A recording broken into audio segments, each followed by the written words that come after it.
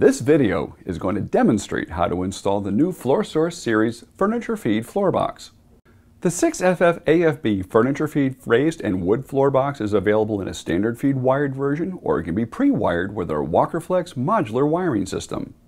For this installation you will need a tape measure, a hammer, a screwdriver, a hole saw or jigsaw, and an Allen wrench.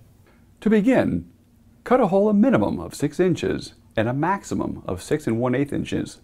Use the template on the back of the instruction sheet if needed.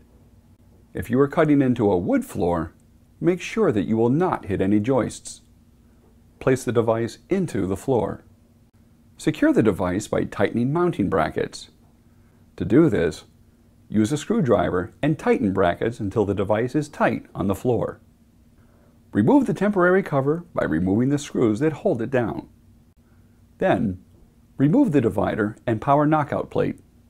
Pull flexible EMT or MC cable through the opening in the floor box. Remove the desired knockout and connect the ground wire and electrical fitting. Replace the knockout plate and divider back into the floor box. Now let's move over and pull the low voltage cables.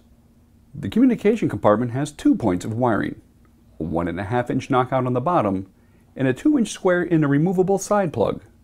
For this installation, we are going to feed the cables through the side removable plug feed. With the box installed, remove the side plug. Make sure the U-shaped grommet remains in place to protect the cabling during the pulling process. Pull the wires through the box. Now that all the cabling is pulled, it is time to install the flange. Install the furniture feed cover flange.